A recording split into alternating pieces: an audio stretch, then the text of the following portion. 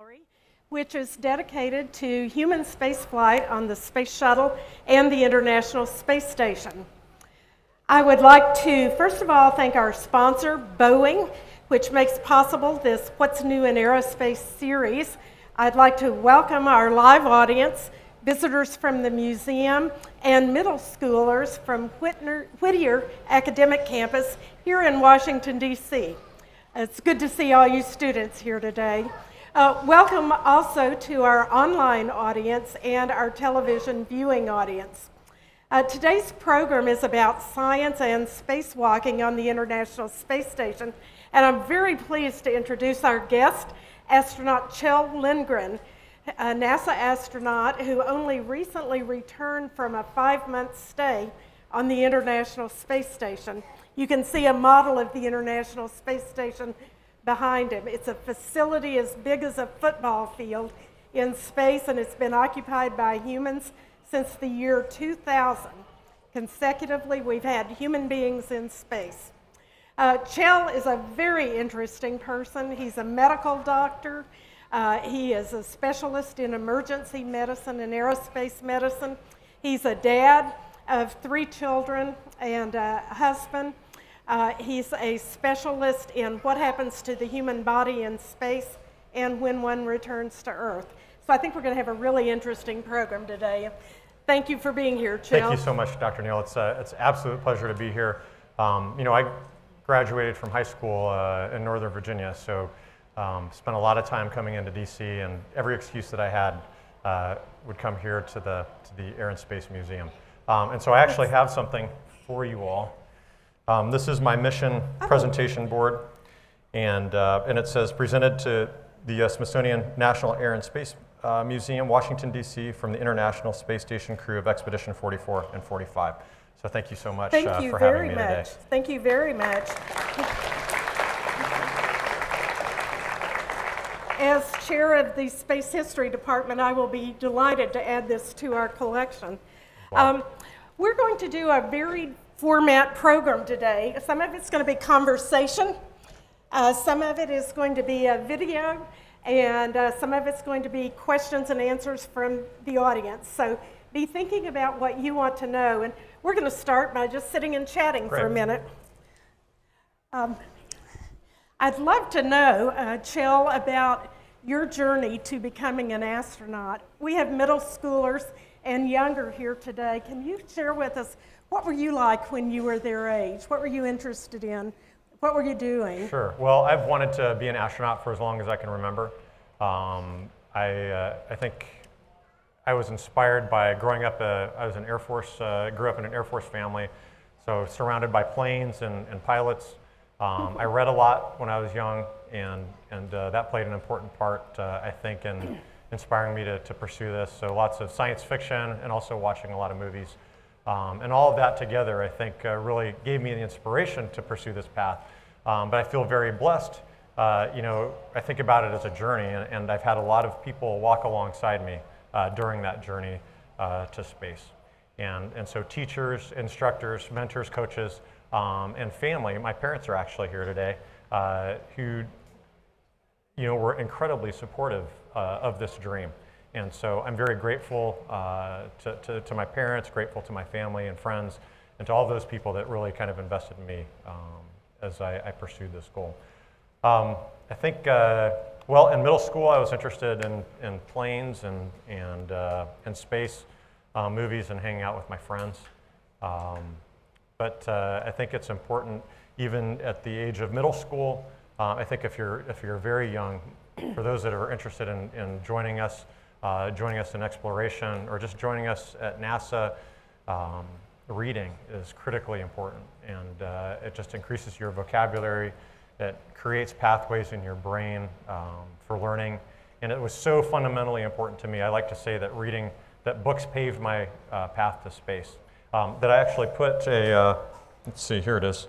I put a book at the bottom of my expedition patch, just to represent how foundational it was to my experience. I think if you're interested in becoming an astronaut, you find where you have a passion, where you have a talent, and you pursue that. And if it's within the domain that we are choosing astronauts from right now. So science, technology, engineering, mathematics, you know, that's where we go to look for our new astronauts, for our new explorers. And it's doubly important to be talking with you all this morning because you all are the generation that's going to go to Mars. You all are going to be building the rockets that take us there, and it's somebody in your generation that's going to put that first step on Mars. So I'm very excited to see you all here today. It's good to hear you comment on the importance of reading too, though, because I think with the emphasis on STEM, we also often kind of neglect or undervalue the humanities, the importance of being literate, being able to communicate well, and just being a well-versed person, a well-rounded person. So. Well, I know that there's even a push now to include arts in that acronym. So STEAM, you know, A standing for arts, and I think that's critically important because, you know, we have scientists and engineers, doctors, and pilots. They're getting us into space.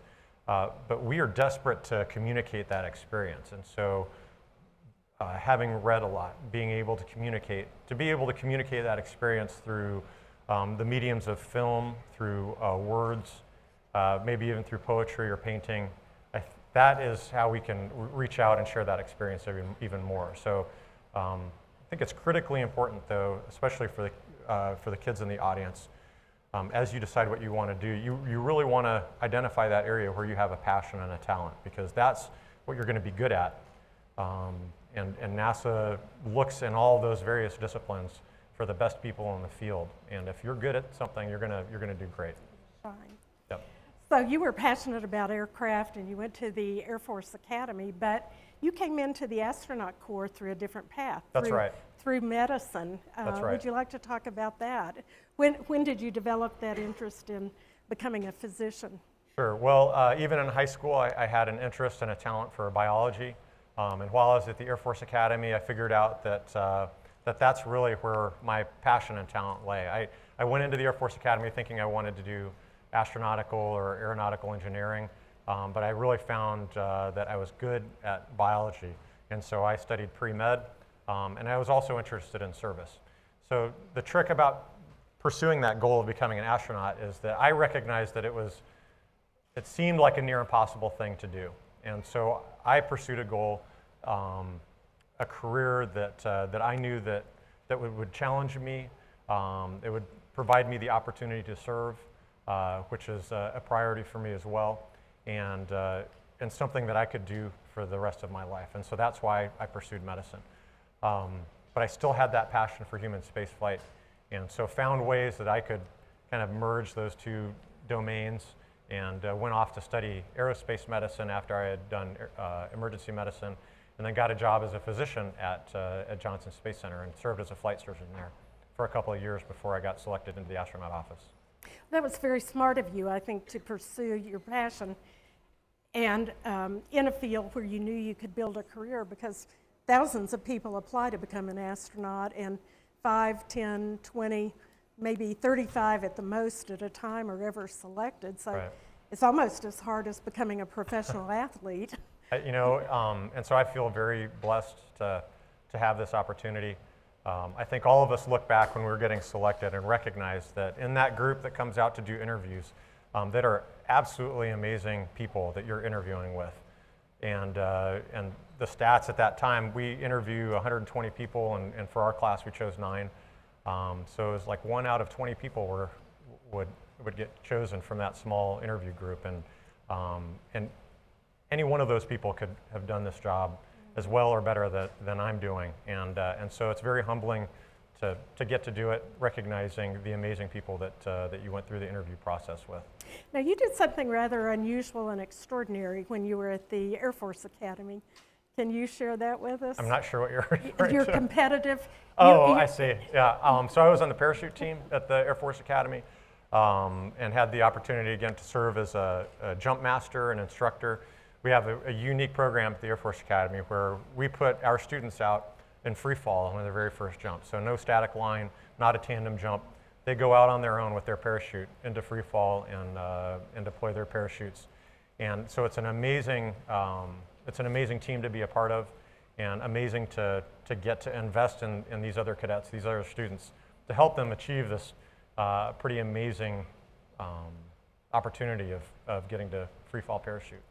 And then you compete with other teams? That's right. So I was on the universities? competition team. So in addition to being a jump master and instructor, I was on the competition team. And so the Air Force Academy has a tremendous record of just many years of being the intercollegiate champions. And they're so good now that they've gone on to compete at national competition, not just with other college students, but with international parachutists and do very well there as well. So can you give us an example of what is a competitive event?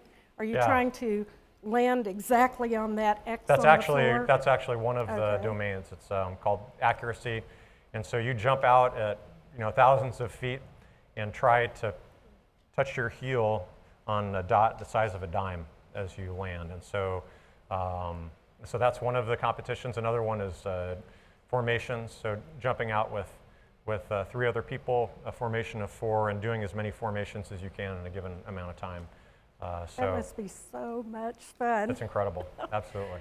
Oh, goodness. Well, all of this sounds like, an extremely successful path to becoming an astronaut and fulfilling your childhood dream. But did you ever have any setbacks, or did you ever kind of miss one of your goals along the way? Absolutely. So I talk about this quite a bit when I have the opportunity to talk with kids and with university students. I think about my time on the International Space Station as just one leg, one amazing part of an overall extraordinary journey. And so I think all of us are on a path. For me, my destination, my goal was to become an astronaut. But that path is not an even path. It's not an easy one. And there are valleys and there are peaks along the way. And the peaks, those mountains are the challenges that we get to choose.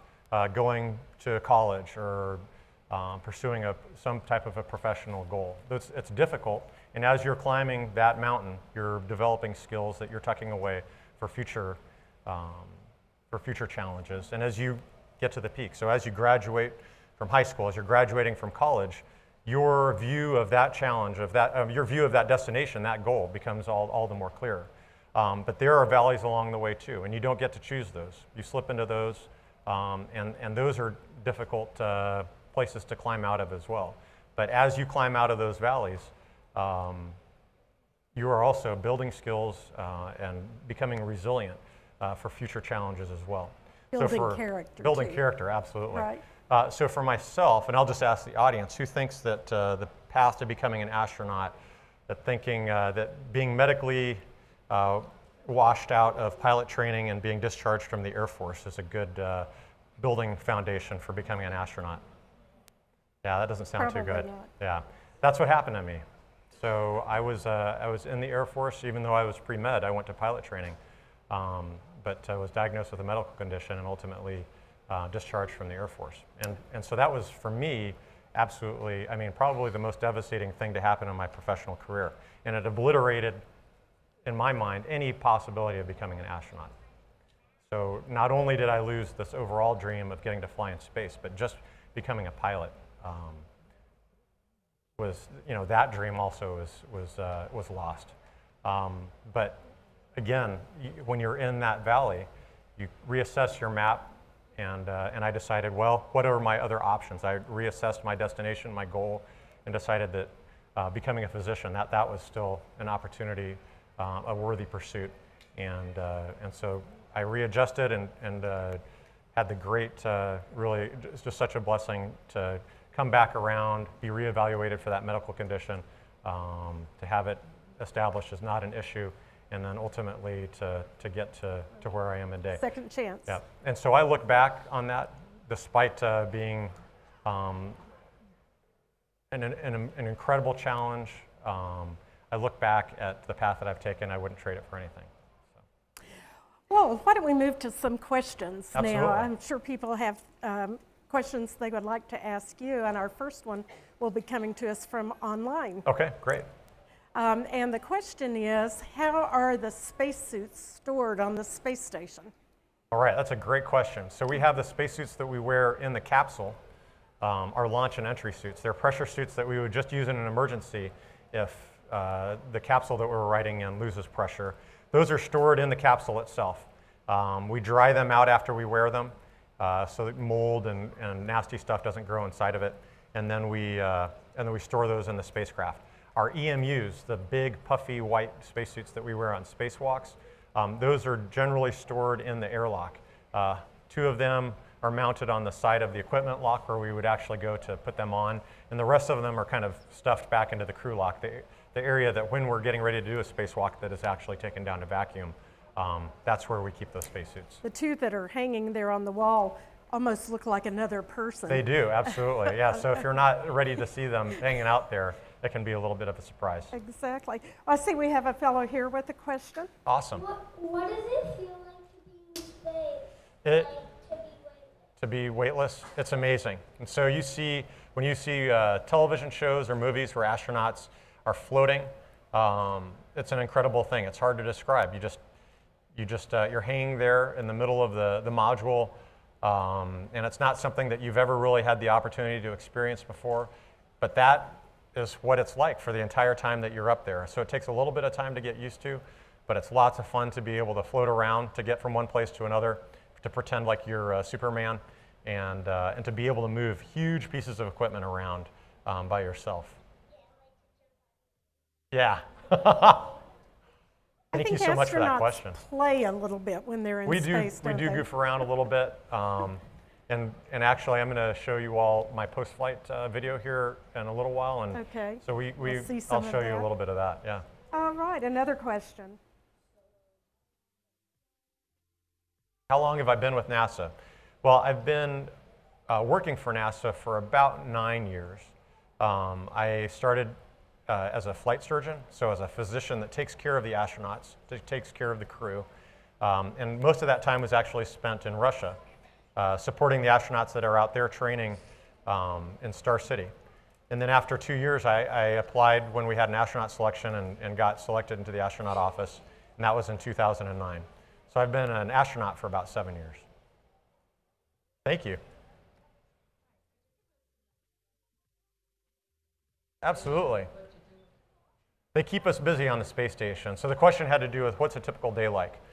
Well, our first scheduled activity is at about 7:30. So most of us will get up at about 6 or 6:30. I just set a watch alarm to wake me up. And I only slept through it one time while I was up there, much to the enjoyment of my crewmates.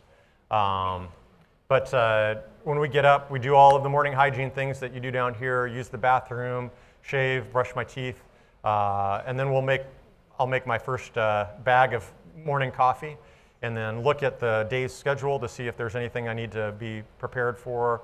I'll eat breakfast, and then we'll get ready for our morning conference at about 7:30, where we talk with the ground about the day's activities. After that, we hit the ground running, or hit the ground floating, I guess.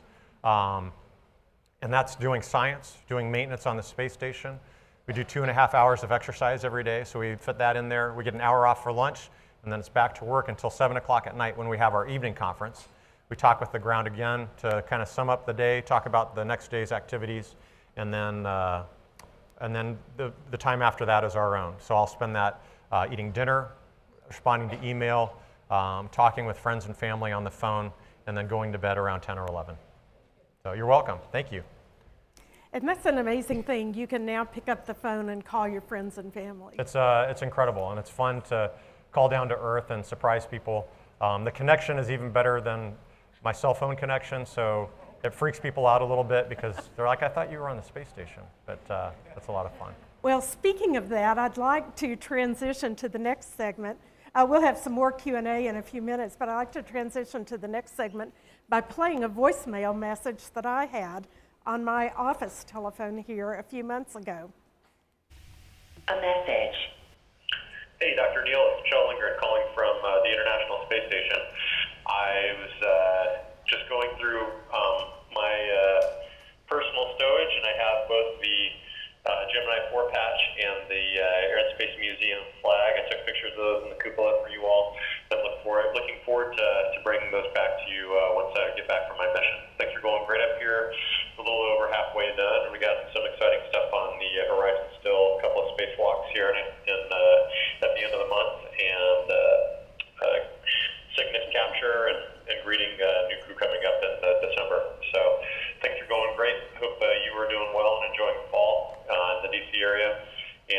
catching up with you.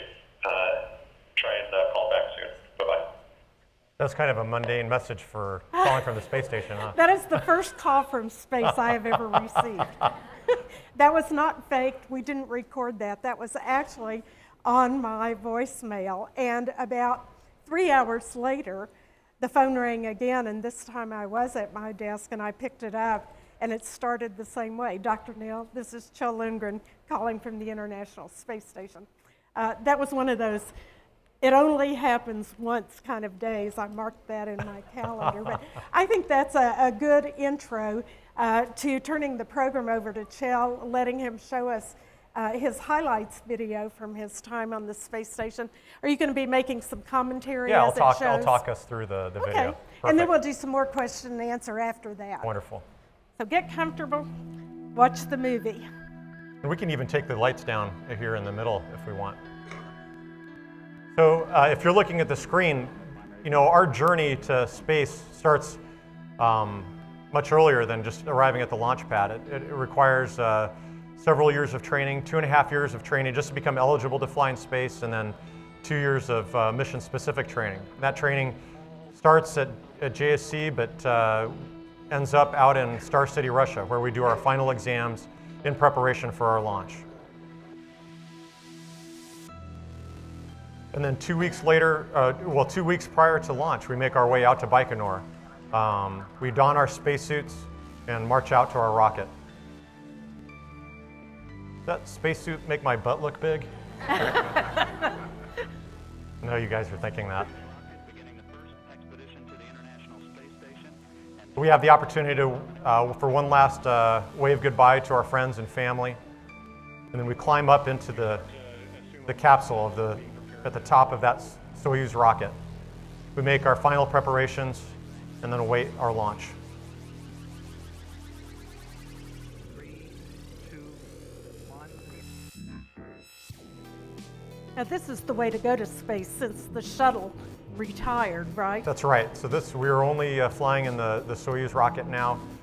It's interesting. The shuttle leaps off of the launch gantry once the solid rocket boosters light. For the Soyuz, we actually don't know that we've lifted off unless we see the clock counting up. And that's because it takes a while to build up enough thrust to lift the rocket off of the launch gantry and into the air. But those Gs build up very quickly, up to about 3.5 Gs. And then after about 8.5 minutes, the third stage will shut down and throw us forward into our straps.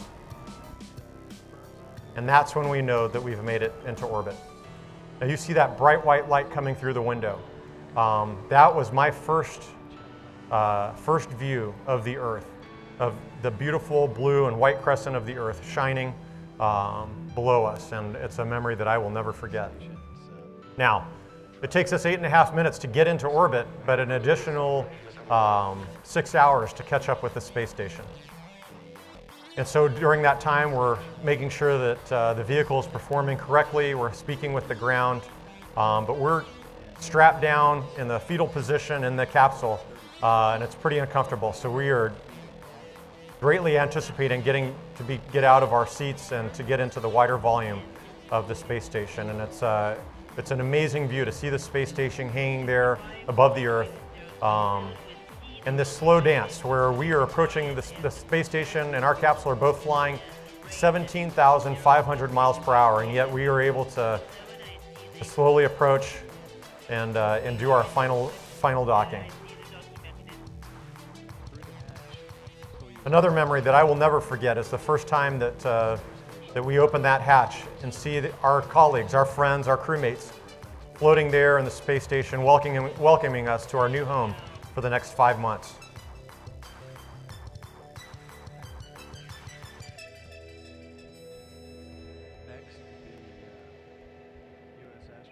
And so that's Oleg Kononenko, my Soyuz commander. There I am, and then I'm followed by Kimi Yui, my Japanese crewmate.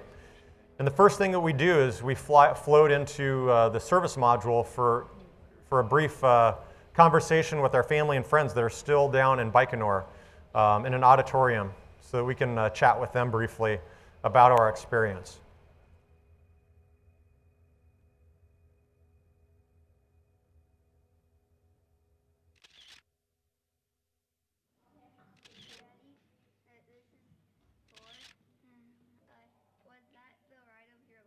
You look happy. It's a good thing. And in the background there, there's my youngest is asking me if that was the ride of my life, and it certainly was. But this is the reason that we fly to space. This is the reason that we do these long duration missions. It's to conduct science and research, to extend our presence in the solar system, and to improve life back here on Earth. We do that in the US laboratory. We do that here in the European Space Agency's Columbus module, and here in the Japanese experiment module. This is a multi-purpose laboratory. We're doing not just one type of science, but a whole suite of science, including combustion investigations. Because in the absence of gravity, there's no gravity-driven convection. That is, hot air doesn't rise. And so flames will typically consume all of the oxygen in their local environment and then extinguish themselves. And so we study flames to better understand how to harness that energy and also to prevent, of course, unwanted fires in the crew cabin. Another area of research is fluid dynamics. In the absence of gravity, the weaker forces of capillary motion and surface tension take over. Now, this is an experiment called slosh. Now, it's very pretty, but it helps us to understand how liquids move in vessels like this, and will help us understand how fuel moves in fuel tanks during vehicle maneuvers to better inform us on how to build our fuel tanks. This experiment is called capillary beverage, and you can see that I'm drinking from a cup, but in the absence of gravity. And so here, just the geometry and the materials used in that cup are helping to use capillary motion to deliver that fluid to my mouth. And this will help us move fluids like fuel and fuel tanks without having to use power or pumps. This experiment is veggie. Our crew got to grow lettuce in space. And we were the first US crew to get to grow and eat a crop that we had grown in space. And it tasted just like lettuce. And folks would ask me, like, what else are you growing, or what else do you want to grow? And so I'm very excited about growing pizza.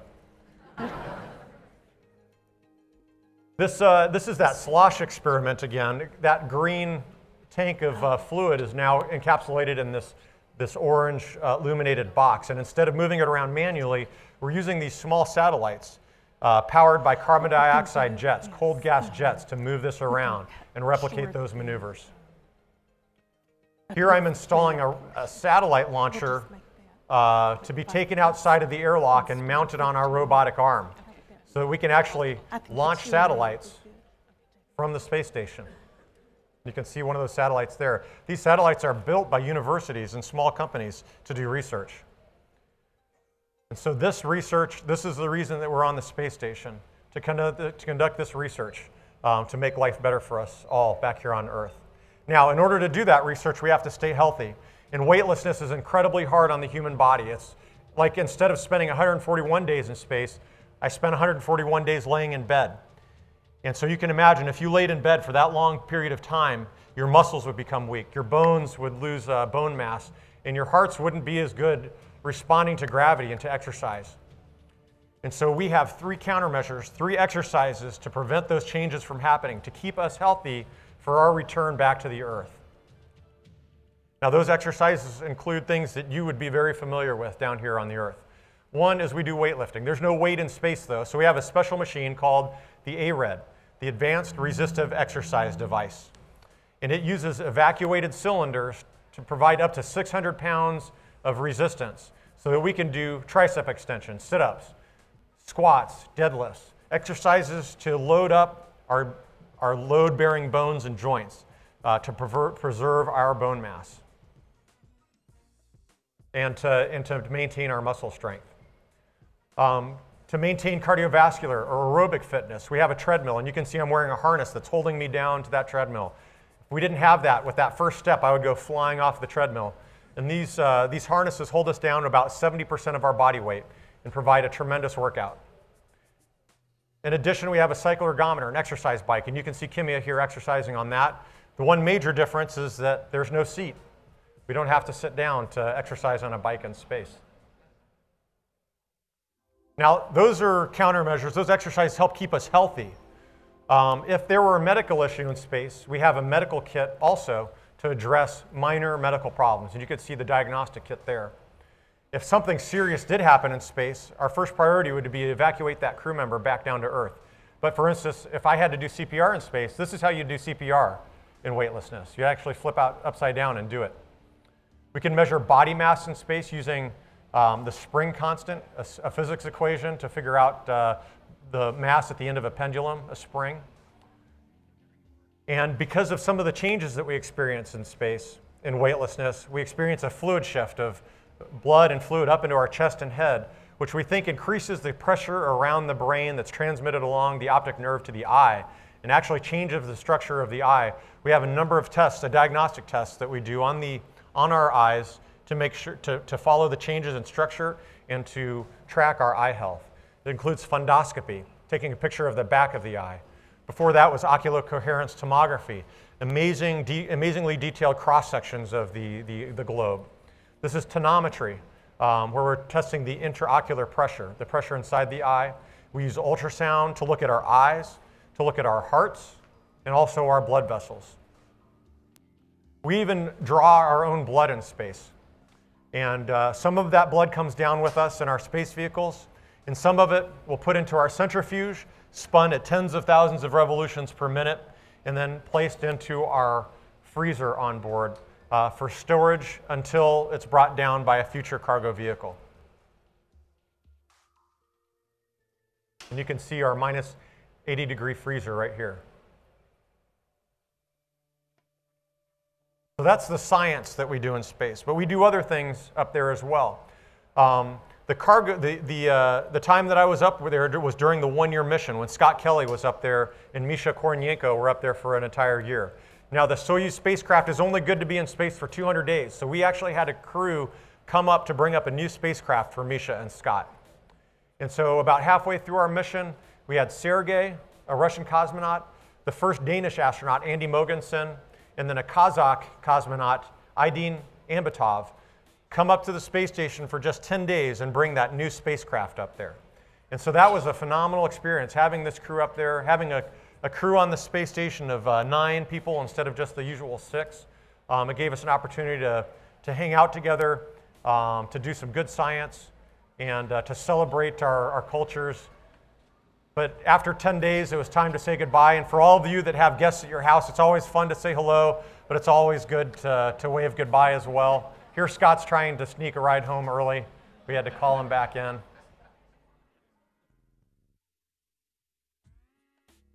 In addition to these vehicles that come up with crew on board, we also have cargo vehicles constantly visiting the space station, bringing food, equipment, scientific experiments, and other supplies. And so just a day before the end of my mission, we had the orbital ATK Cygnus vehicle, cargo vehicle visit, and I actually got to use the robotic arm there to grab it. So video games do come in handy. And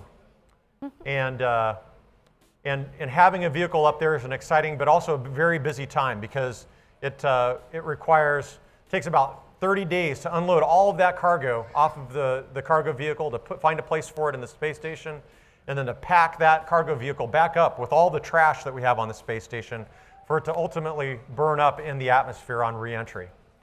And we can actually turn the music up just a little bit, I think. In addition to that orbital ATK vehicle, we had a Japanese HTV cargo vehicle visit, and Kimiya actually got to capture that one, which was terrific. He was the first Japanese crew member to capture a Japanese cargo vehicle. And for any of those of you who do a lot of packing and unpacking, you probably do this too. I made a little tape ball. You can see it flying by there in the background. But like I said, at the end of the cargo mission, we pulled that cargo vehicle back off the space station and sent it back to Earth to burn up in the Earth's atmosphere. And my youngest boy likes to say that one man's dirty underwear is another man's shooting star. So be careful what you wish upon.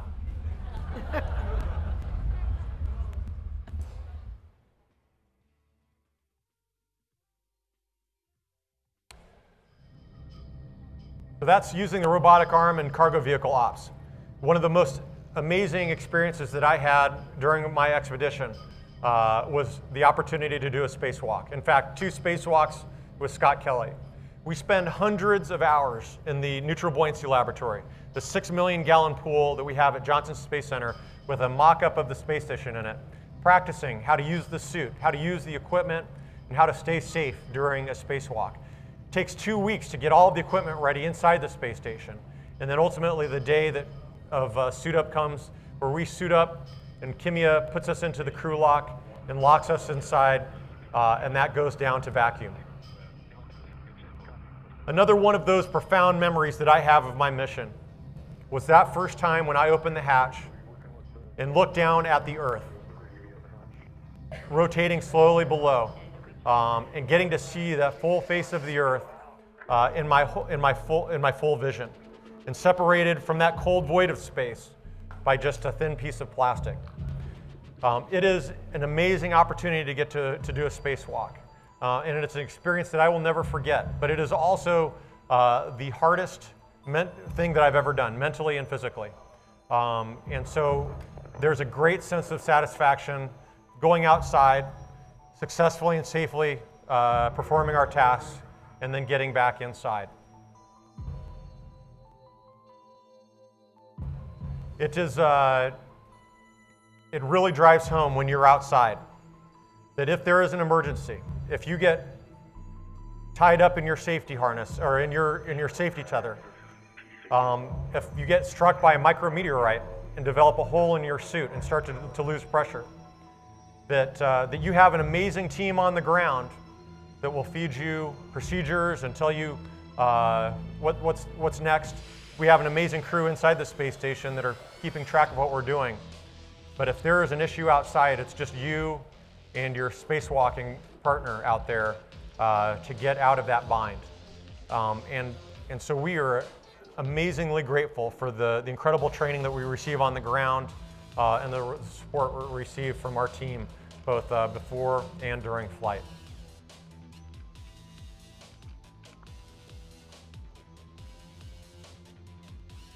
And of course, at the end of your spacewalk, you take a selfie, and then you get back inside. So that's the work of space. That's the cargo ops, that's the maintenance, that's the science that we do on the space station. My favorite part of being a part of this long duration mission was getting to really learn what it's like to live and work in that weightless environment. To be in this environment so completely different than what we grow up in gravity all the time. And so we have to do all the things that we do on Earth. In the morning, I shave, and so you don't need to use shaving cream in space. You just squirt water in your face, and it stays right there. This is how you get rid of bed head in the morning, or sleeping bag head. This is how you wash your hair in space. We have a no-rinse shampoo. Squirt it on, lather it up, and then at the end you just dry it off, and it works pretty well. Now I cut my own hair on the ground, and so I cut my own hair in space and ended up cutting everybody else's hair too. What they didn't know is that I only know one haircut, so they all ended up with my haircut. There's our crew quarters. That's where we sleep and spend our private time.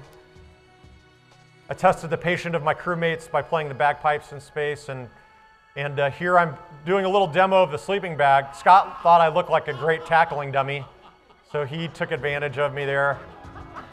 It's completely defenseless.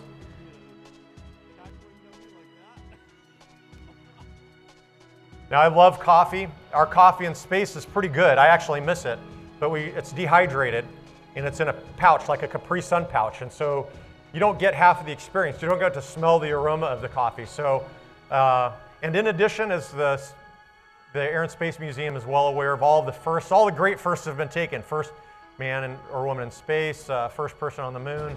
So I decided I would brew the first cup of coffee in space. And so I took these pods of coffee up with me, took some hot water off of our galley and pushed that through into a cup and brewed the first handcrafted pour over in space. And it was delicious.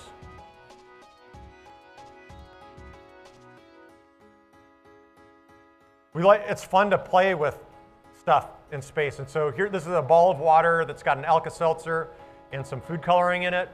Here we just, you just let water go and float around a little bit. It's absolutely amazing. And this is what you might do if you're adventurous and want to wash your face in space. And you can see over time how surface tension is just going to carry this across my face. This is also how you can drown in just like 2 cups of water. Or blow bubbles. This is our dinner table, so you can see all the condiments there, but you can see that everything is Velcroed or taped or tucked under a bungee, because you do not want to be the guy that loses the hot sauce. You are in big trouble. I'm making breakfast. That was scrambled eggs. Here are some sausage patties for a breakfast burrito. And you can see I'm trying to lose the mustard there. But meal times were a unique time to gather together with our crew. We would get together on Friday nights with our Russian colleagues to share dinner, and then on Saturday nights to watch a movie.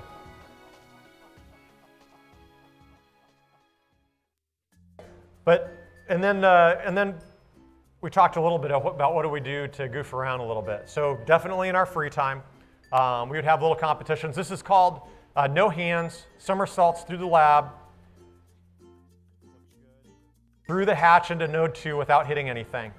It's a really long name for a game, but you can see I'm doing pretty well. And I know I made it there. I was pretty excited. That was the first time I ever pulled it off. I was glad I had a camera with. And we like to kind of recreate things also from the movies that have inspired us. Here I'm doing a little 2001, trying to run around the spacecraft. Turns out running's pretty hard, so I go to bicycling instead. And of course, you can do those 2 things on Earth. This is pretty cool. As soon as I stop bicycling, I stop moving. But can you bicycle backwards on Earth? So running and bicycling are hard work, so I just go to doing somersaults, backflips.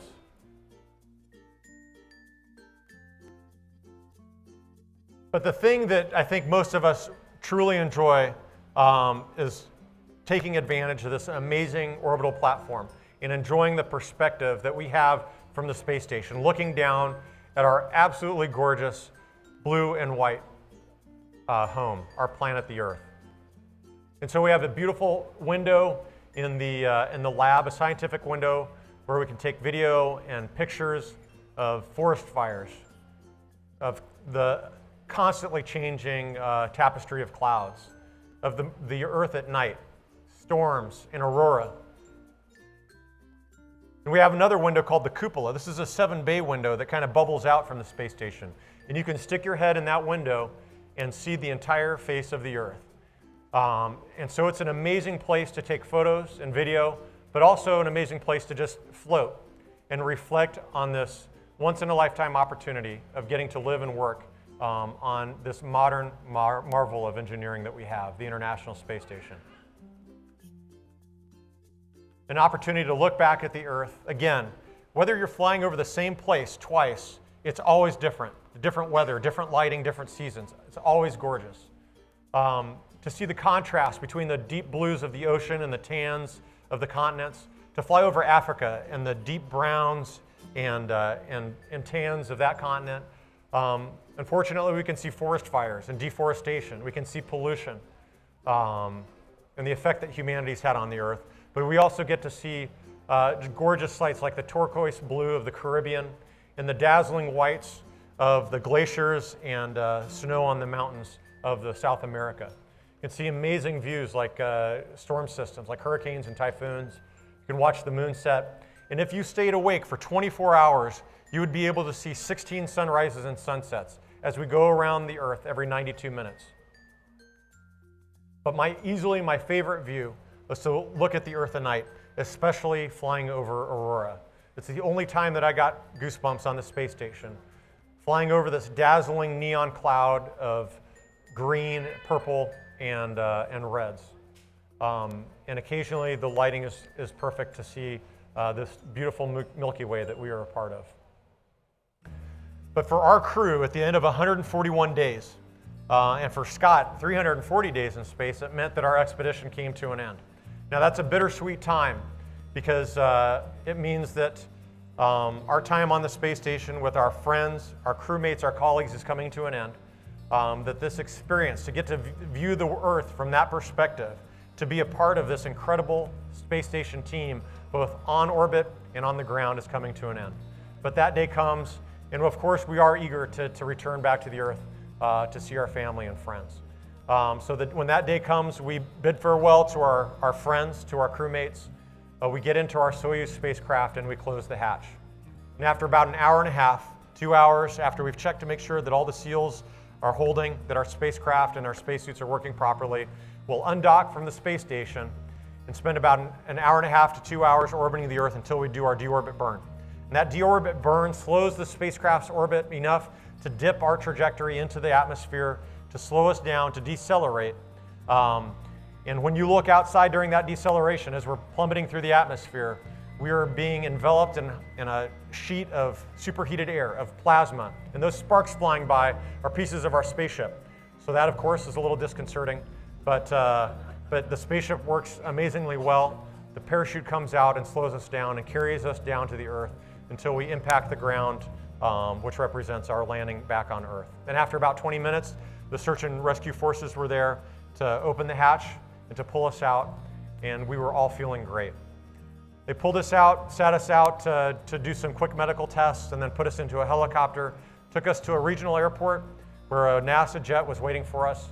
And within 24 hours of landing in Kazakhstan in late December, we were back in Ellington, in Houston, at Ellington Field, back in the arms of our family. So that was my 5 months, my amazing 5 months in space. That's been a part of an overall extraordinary journey. Thank you for sharing that with me.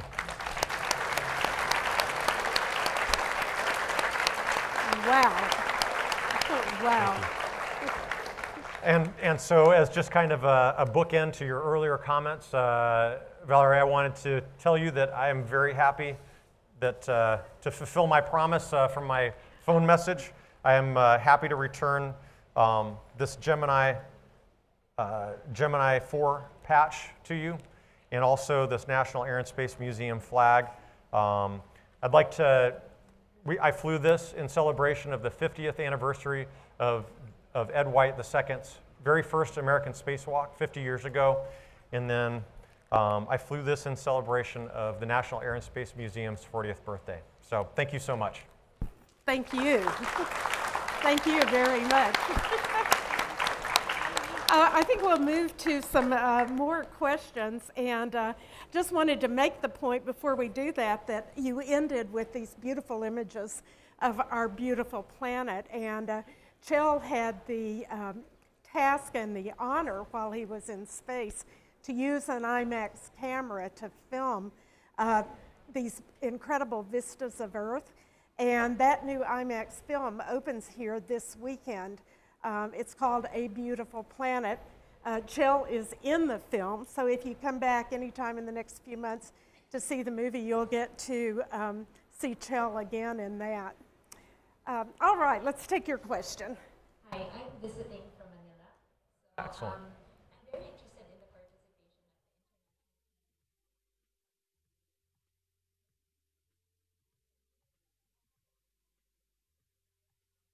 However, a lot of the folks have the interest and the passion at this point in time. How do you see this evolving in the future? Kids, right? Sure.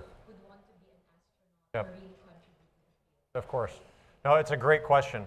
So we do amazing things on the International Space Station. The science and research that we're doing to make life better back here on Earth, the operational knowledge that we're gaining to extend our presence in the solar system, hopefully someday to make that journey to Mars, is critically important. But I think that the greatest benefit that we have derived from this project is the international cooperation.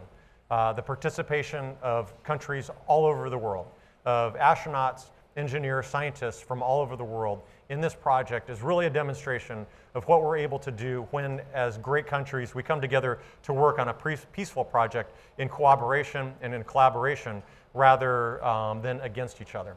And so I think that that is truly the greatest benefit of the International Space Station, and that's the way that we're going to do future exploration. No one company or no one country can undertake the tasks that lie ahead. To go to Mars, it's going to require the best and brightest of all of our countries, the contribution of all of our countries working together to pull off that monumental task. And so I truly believe that we are the best when we're working together. And so, and that's why I'm excited to be here today, to have the opportunity to talk with students. I see a lot of kids here in the audience. This is the generation that's going to take us to Mars. This is the generation that's going to inspire us. It's the generation that's going to build the rockets that take us out of low Earth orbit again, the generation that is going to put that first footprint on Mars. And so for the young kids in the crowd, I can't emphasize enough how important it is to read. Reading is a portal to the knowledge that is necessary to get to the point where you're going to be competitive to become an astronaut. And then for the other kids in the audience, just pursuing your passion, your talents, especially within the STEM disciplines, science, technology, engineering, and math. That is the language of space flight, and so you have to be fluent in that language. And so pursue that passion, make that goal, commit to it, do something every day to advance, to make your way on that path, on that journey to that destination. And I'm very excited to see some of these faces exploring with us in the future. Thanks. Okay, I think we have an online question. Okay, now. great. Let's see what's coming in from outside. Now that you're back, what's the best piece of advice that a veteran astronaut gave you before you left Earth? That's interesting. Yeah, let's see. There are a couple of things. One, I would share three things. First of all is to take time for yourself to enjoy the experience. I think once we get up there, to have that amazing perspective from the space station, to look back at the Earth and to see these amazing views, we immediately want to share them. We immediately grab for a camera, a still camera or a video camera, and want to film those. And so some great advice that I got was, at least once a day, leave the camera behind, regardless of what you're looking at, and just float there and experience it with your own eyes and enjoy that experience. Because I think we are so busy up there and so eager to share the experience that sometimes we miss some of the experience for ourselves.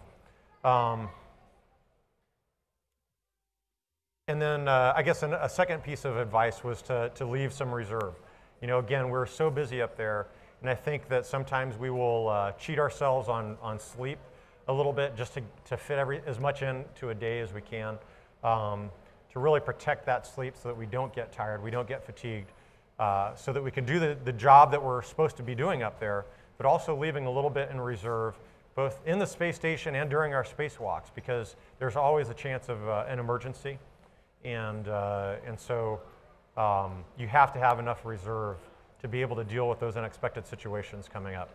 I think those are probably the two best pieces of advice that I got. And with respect to sharing, you were very active on social media, weren't you? Twitter and Instagram. I think not as active as some, but I tried to find something at least every day or so that really stood out to me in terms of the experience that we were having, or maybe a photo that I had taken to again share that experience with friends, family, and people interested in what we were doing. And that's really an amazing aspect of social media. You know, previously in previous missions, before social media, you know, of all the pictures that we took, there was somebody on the ground at NASA that kind of curated those pictures and maybe chose out one and posted it to a NASA website. And so if you were interested in what we were doing, you had to go to a NASA website to find that picture. And now we get to choose those photos, we get to choose those experiences, and really share them within minutes of taking or experiencing that particular view. A great way to bring spaceflight down to Earth. Absolutely. Okay, a question? What exactly was my mission? That is a great question. So we are all trained, so whether you're a doctor, an engineer, or a pilot, we all get trained to do the same stuff. So we get trained to do the science on the space station, to do maintenance, to do spacewalks, to use the robotic arm, to do all of those things. And so we aren't in charge of our schedule. The ground spends hours and hours figuring out what the priorities are and figuring out the best way to do things, and then basically creates a schedule for us to do. So it's hard work, but we get great training. We have a great team. It's amazing to be a part of such an amazing team at NASA and with our international partners to be successful at these very challenging tasks. Okay. What did I eat in space? Well, I ate lettuce. You probably saw that, right? Yeah. And then our other food is, half of it is, this sounds really appetizing, thermostabilized and irradiated. So it's prepared, it's already prepared, and it's in these sealed bags. And so you basically go to the pantry and you choose out, well, I'm going to have beef stroganoff today, or beef steak, or grilled chicken. And you stick it in the food warmer, and then the other half is dehydrated. And so a lot of our desserts and snacks and those sorts of things are dehydrated. And so we put either hot or cold water in there, depending on what the food is supposed to be like. And that's what makes up our menu. And they do a pretty good job of variety for us, but unfortunately, once you've been up there for several weeks, the menu starts to repeat itself and it gets kind of old after a while. Thank you for that question. All right, thank you to our audience here in the museum, our audience online, and our audience on television for joining us today. Thank you to Boeing, our sponsor for this program, but most of all, thank you to astronaut Kjell Lindgren for spending this hour with us and sharing your experience so well. Thank you so much. It's been a thrill. Well, who wants to go to space? Well, I want to thank you for having me today. Thank you for inspiring me and my colleagues to chase this dream, and thank you for inspiring our future explorers. Thank you so much. You are welcome. It's our pleasure. Thank you, Jill. Thank you so much, Dr. Miller. I appreciate it.